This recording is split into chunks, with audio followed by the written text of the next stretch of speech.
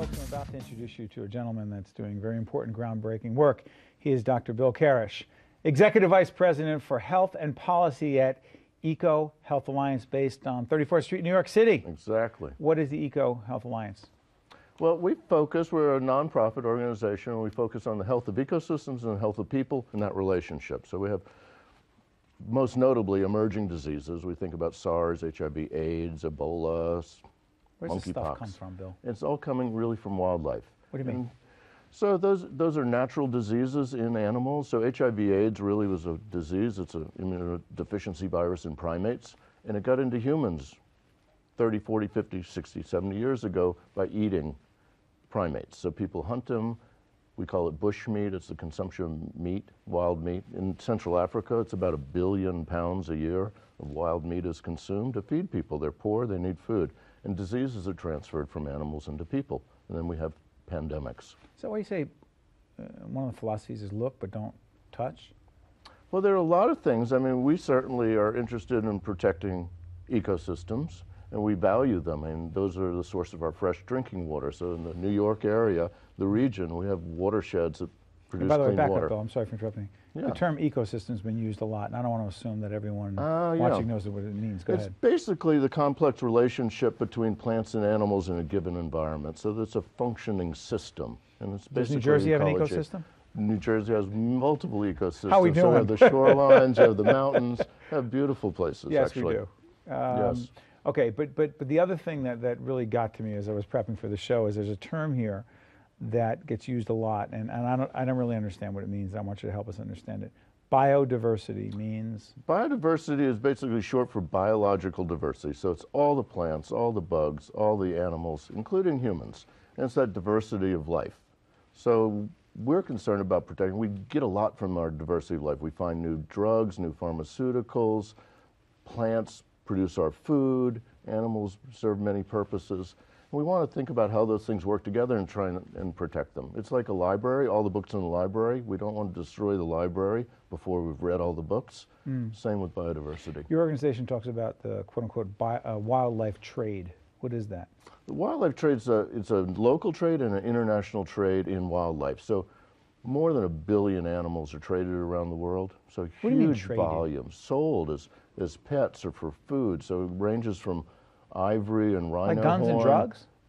Same volume. Actually, it's worth the same amount of money. Illegal drugs, illegal arms, and the wildlife trade are about the same. We're talking about billions of animals. What's being sold? Being brought in every day. If you go to the airports, people are bringing in their bags. They're smuggling in turtles. They're smuggling in birds. They're smuggling in bush meat. We find boxes with monkey meat. Get with out of here. diseases coming in every day. Comes in. So Well, why don't we hear more about this governmentally? Why are there? Have I missed the hearings in Congress about this? you might have missed the hearings. It's an issue. It is a big issue. It's a big issue. Media paying enough attention to it? I don't think so, and Go that's ahead. great that you're bringing me on the show. No, to but I'm talk curious about about that because a lot of people watching are saying, okay, why didn't I hear about this? it. Yeah, I mean, we see stuff will go out. The government's great to work with. They just don't have enough people to do the inspections. It's no different than the other ports. You know, the What same things we worry about. agencies are we talking about here on the federal U.S. level? Fish and Wildlife, Center for Disease Control, USDA. They all have little pieces, part for livestock, part for human health, part for wildlife. But here's the thing, Bill. Say in one of the countries you're talking about, part of Africa, wherever, you're talking about a village, people relatively poor or stone Absolutely. cold poor. What the heck can you say to them that would stop them, encourage them not to participate in the trade that you're talking about if you're putting food on their table? Well, for one thing is we can work with them so they can learn how to handle it more safely. I mean, people hunt in this country too. It's okay, you know, if you process your food well. So some animals are safer than others.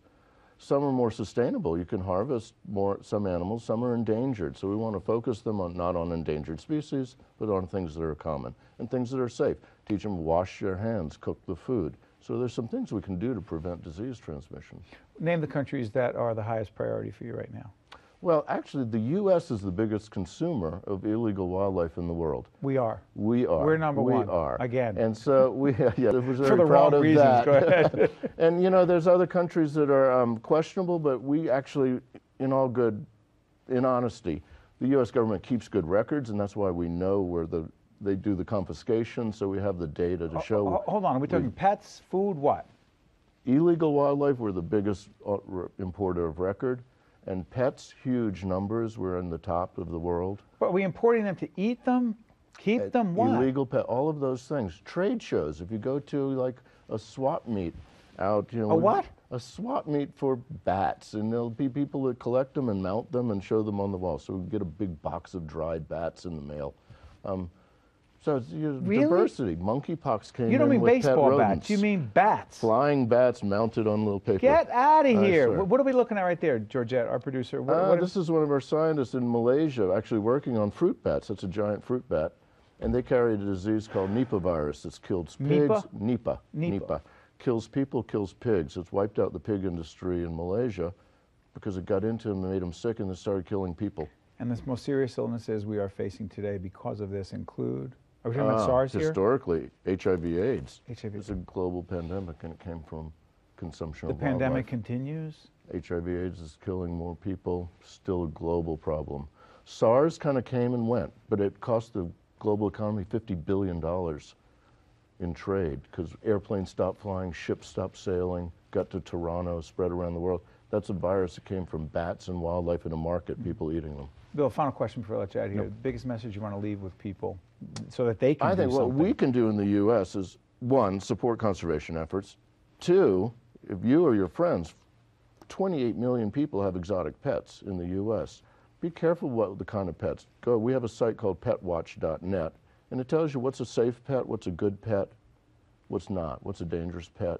And the consumerism drives a lot of this. We should stop buying it. And your organization is a nonprofit, so make sure you go on there, find that information. Yeah, it's EcoHealth called Alliance. EcoHealth Alliance, and Dr. Bill Karesh is the Executive Vice President for Health and Policy. Bill, I want to thank you for joining us. We learned a lot. Thanks for inviting me. Good stuff. Appreciate Anytime. it. Folks, one-on-one will continue right after this. Stay with us. Thank you, Bill. If you would like more information on this program, or if you'd like to express an opinion, email us at info@caucusnj.org and visit us online at oneonone.org.